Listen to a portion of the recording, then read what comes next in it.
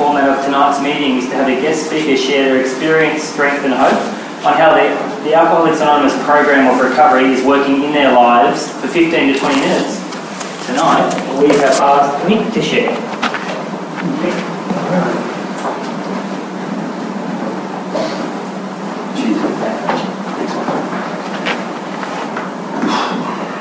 Bit nervous tonight.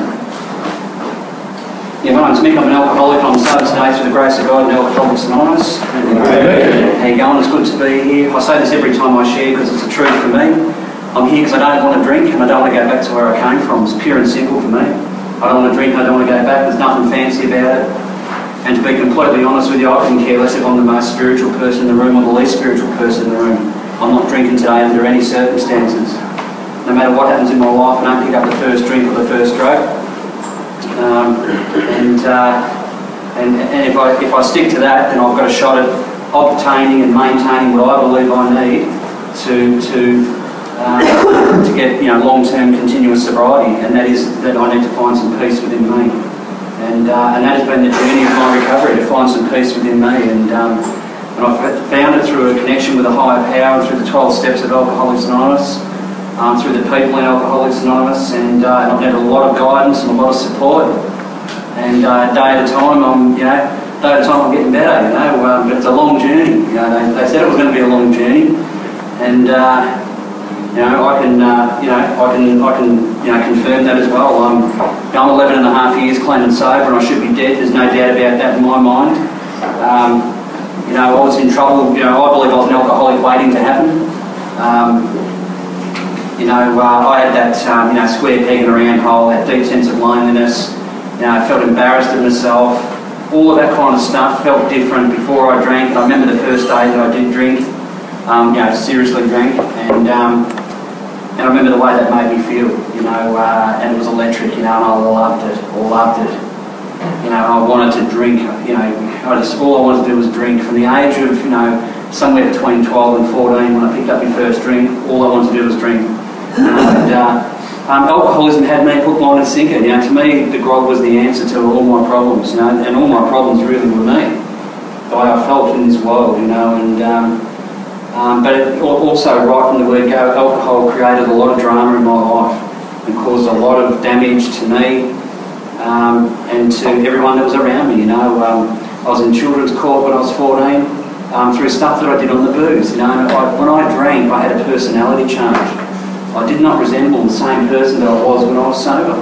And as a 13-year-old little boy, I was a beautiful-natured little boy. I wouldn't have hurt a soul on this earth.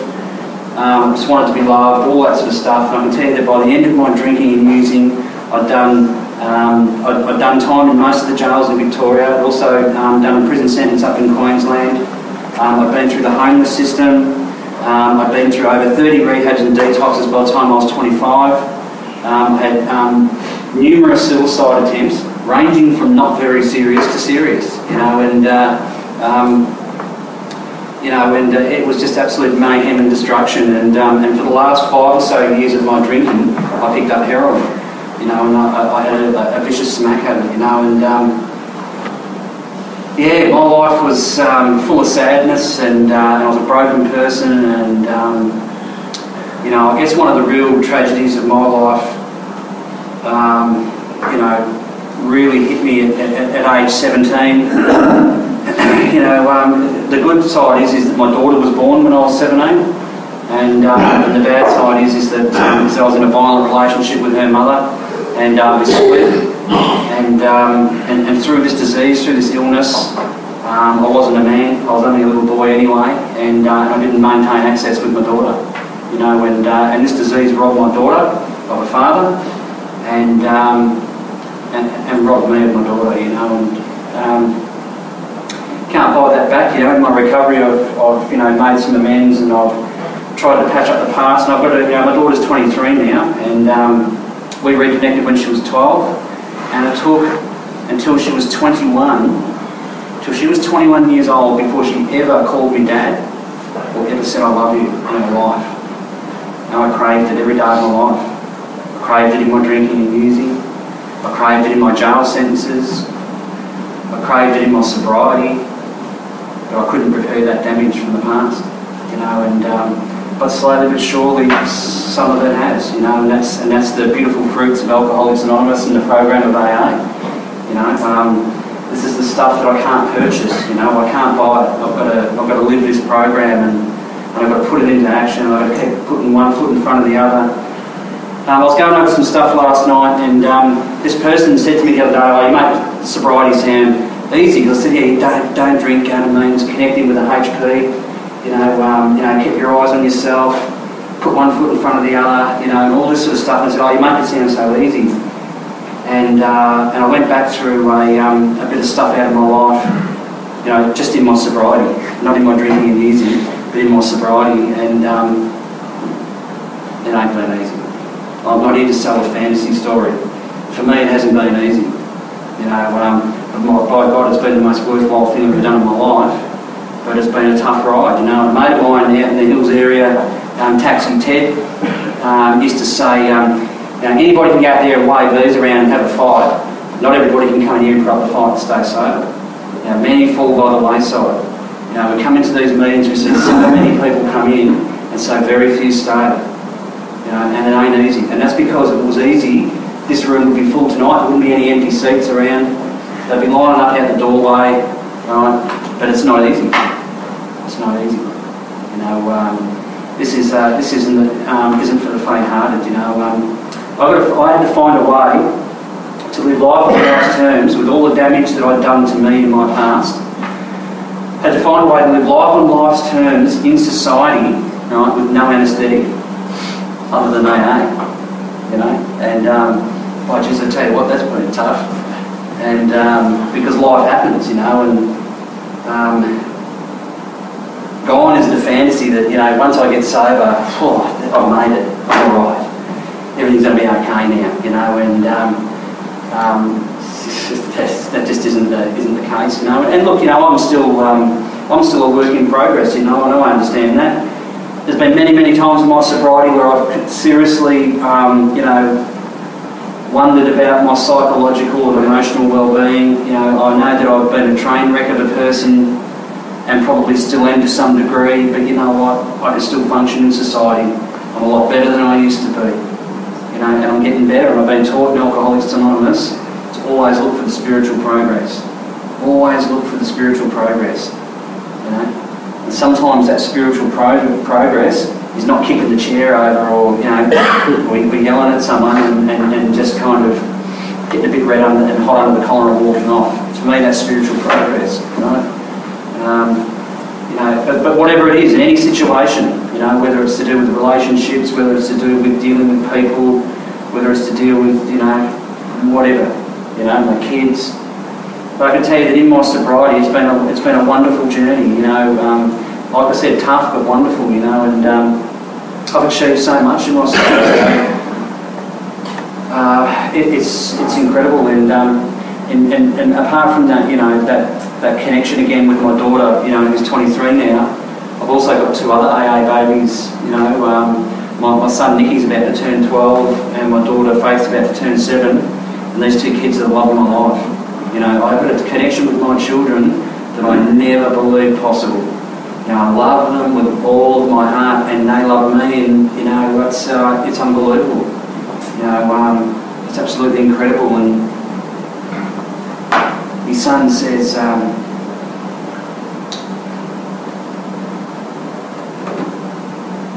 he wants to be like me. Shit. He means it. He means it. He sees what struggles I've gone through. He knows about all my past, but he also seen me go through struggles in my sobriety. And he admires me. You know, that means so much to me. I've got respect and love in my life. I've got dignity and self-esteem. I've been taught in Alcoholics Anonymous that I can walk tall and walk free. How true that is. How true that is. You know, my past has become my greatest asset. My greatest asset. You know, it helps me help other people, and when I remember it, it helps me to not go back to where I came from. A mate of mine says that those that forget where they came from are doomed to repeat it. You know, and I don't want to repeat it. No, I do not want to repeat shit that I did in the past. Right? And you know what?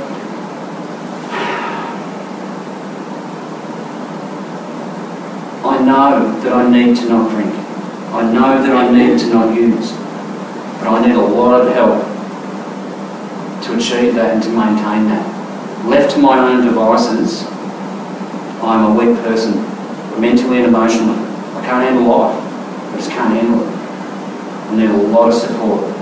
You know, I have absolutely no problem whatsoever talking about a higher power in my life, and love the fact that depending on what meeting you go to, not all meetings, but some meetings you go to and you talk about higher power makes a few people uncomfortable, and good, you know, because it's a subject that isn't going to go away. You know, it's on the banners, everyone talks about it. We say the Serenity Prayer at the end of the meeting, you know, like it's ridiculous to fight it, but you know, the higher power has just been such a massive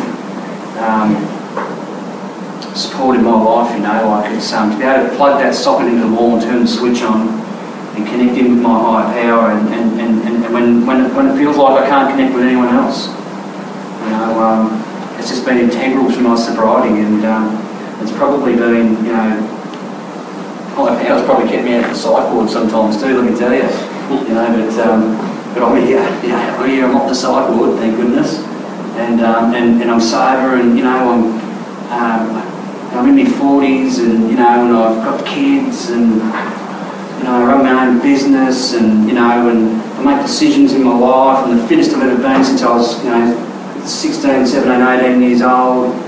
You know,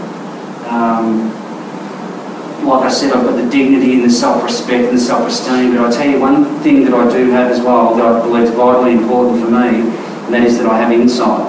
The reason that I have insight is because somebody who's actually armed, right, and actually knew what he was talking about, or she was talking about, guided me through those 12 steps. Right? Guided me through the 12 steps of Alcoholics Anonymous and showed me how to put them in my life. And when I put those steps in my life, they show me. I understand how I tick. Right? And I can gain insight. I know that it's a spiritual law that whenever I'm emotionally disturbed, the problem's within me. The problem is within me. Doesn't matter who's done what, doesn't matter whose fault it is, what's going on. At the end of the day, there is nothing that I can do about another person. The only thing I can do anything about is me.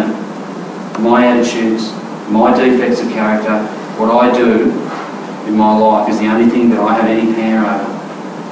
And I'll tell you what, there's been some very, very bitter lessons along the way that have reinforced that. But it's the way it is. I also know that I'm only as good as the day I'm in.